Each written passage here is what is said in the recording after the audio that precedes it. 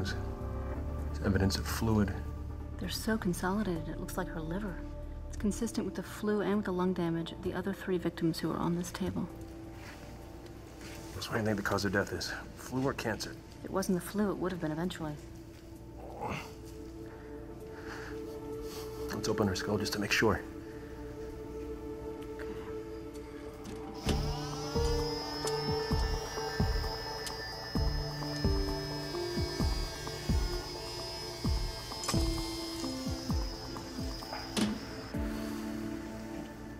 Surgical area looks normal. No indication the tumor eroded into the brain vessels. Or increased pressure to herniate her brainstem. I'll have to check the lung samples to be sure, but I'm betting cause of death is the flu. Forceps. What do you see?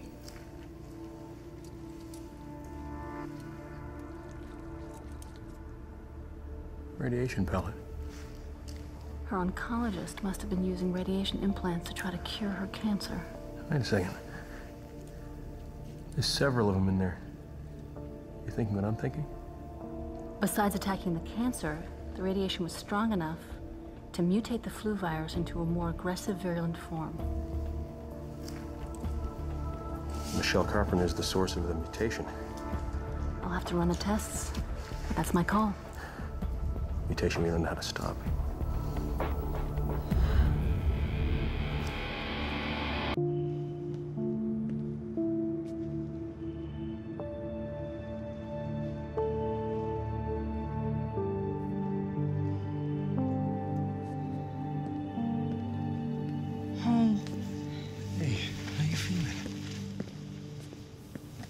Going out dancing. Maybe when you're feeling better. Rest now. Okay.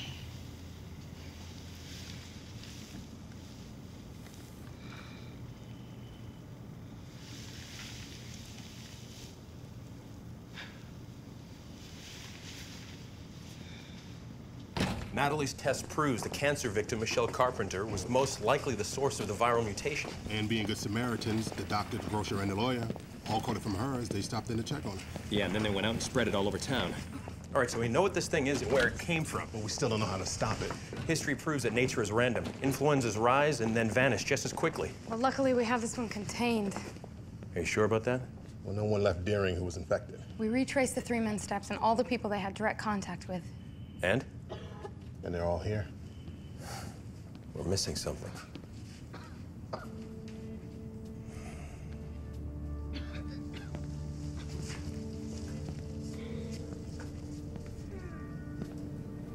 A single mother takes her kids shopping at the end of an exhausting day.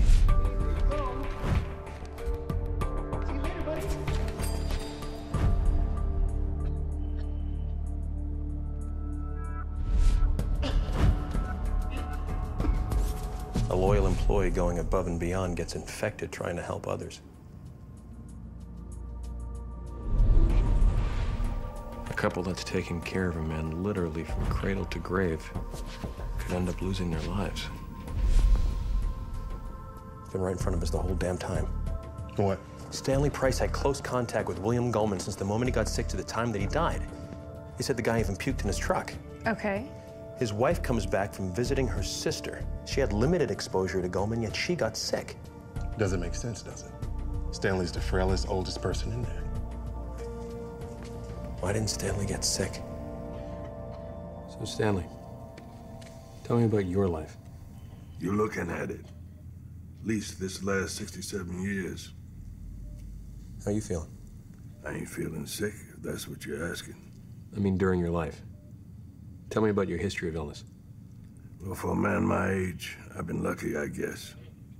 Coughs, colds, the usual thing everybody has. Suffered a bit with glaucoma, arthritis in the hands, prostate ain't worth a damn. Left knee's been hurting since 1968. How about as a child? Well, measles, mumps, chicken pox. The usual.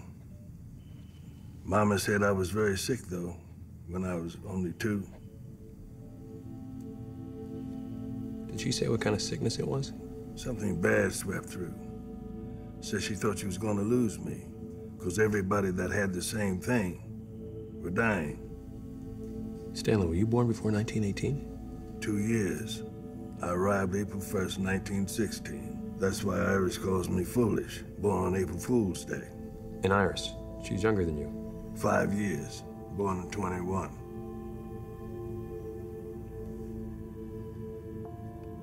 That means something? Natalie, test Stanley Price's blood. I already have. Do it again. This time, don't run it for flu virus. Test it for flu antibodies. Antibodies? Mr. Price? He was exposed as a child to the 1918 pandemic. The Spanish flu? And he's the only person with repeated exposure to this mutated virus that doesn't show any of the symptoms. I'll call you back.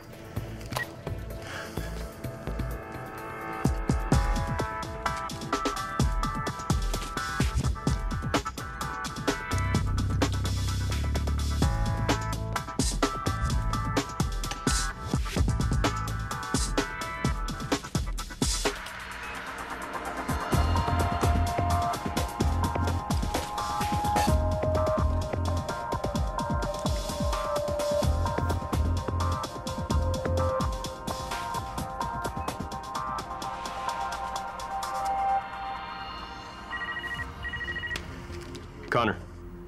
You were right. Stanley's blood has the antibodies.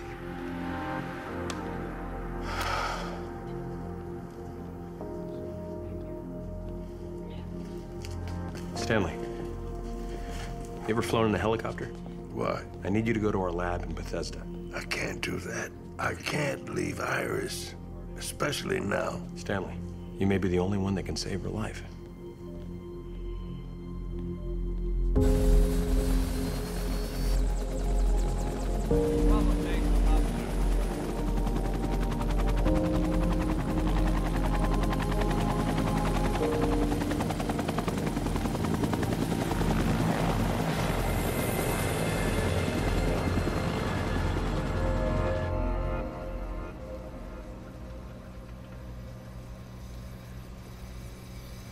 What are you doing?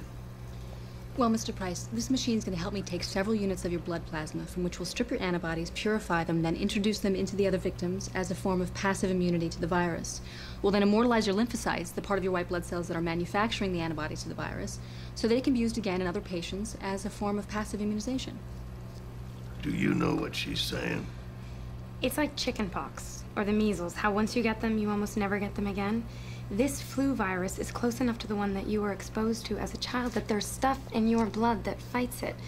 Dr. Duran is going to take some of it out and give it to Iris and the other people who are sick, and hopefully it'll make them get better. Exactly.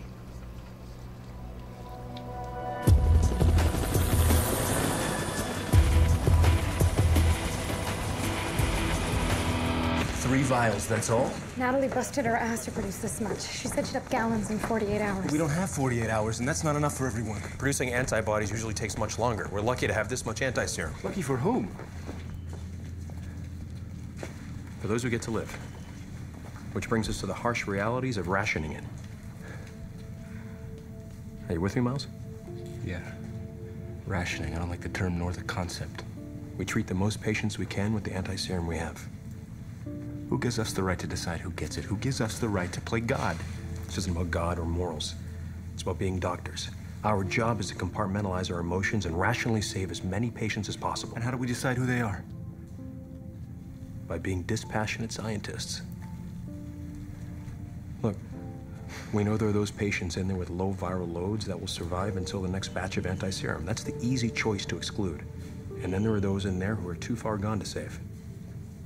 Patients that we could give it all to and they still won't survive. It's the ones in the middle that we give this to. And we just ignore every other factor. Like what? Like age.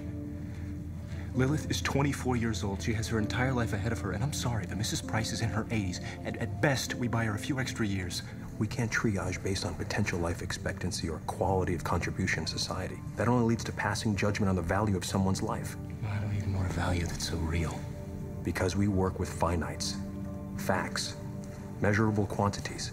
Because we triage based on medical necessity alone.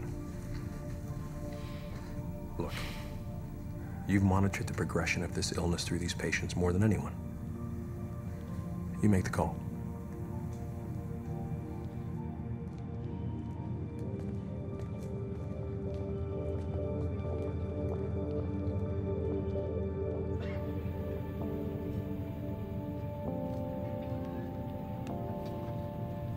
You should keep that on. It messes up my hair. So I hear there's not enough medicine to go around.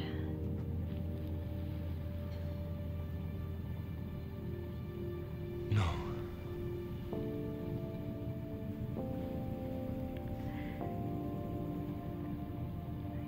Make sure Emily's boys get some. They will.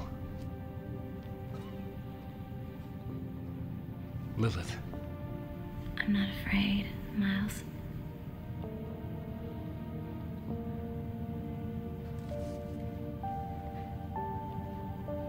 You're gonna be a good doctor.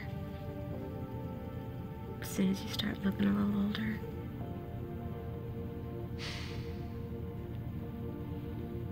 You tell your parents you love them before it's too late.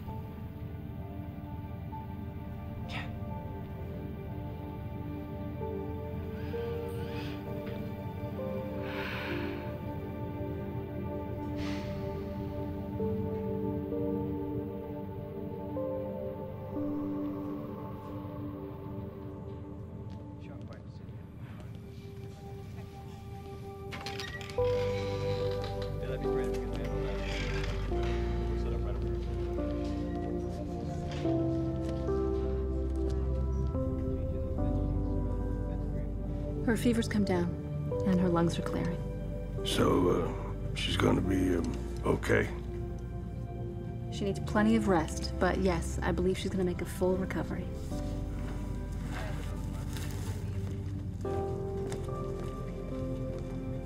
Don't look so surprised. Foolish old man.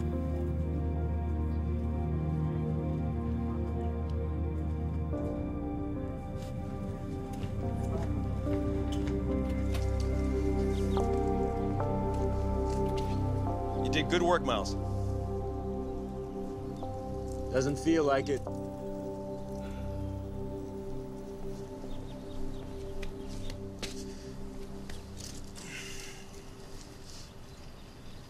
You ever wonder why I'm such a son of a bitch at times? Me and everyone else. When I was about your age, I could figure out any disease they showed me. I was young, invincible, filled with promise and pride. And then someone very dear to me came down with a bacterial infection in their lungs. It defied everything the doctors threw at it. So I flew home. I told the doctors, I can fix this. I had to save this one person. But I couldn't. See, nature doesn't care about how much training we've had or how smart we think we are. Nature doesn't give a damn. So my advice to you is this. Either learn how to deal with it or quit. But I think you're too good of a doctor to walk away from this. Dr. Connor? Thank you. You're welcome.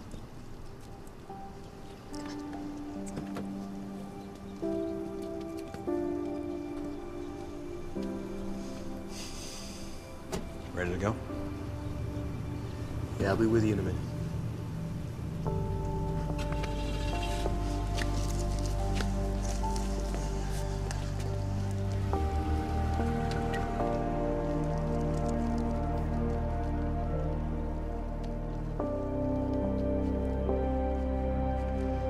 Hey, Dad, it's Miles. Listen, I'm thinking about coming home for a visit.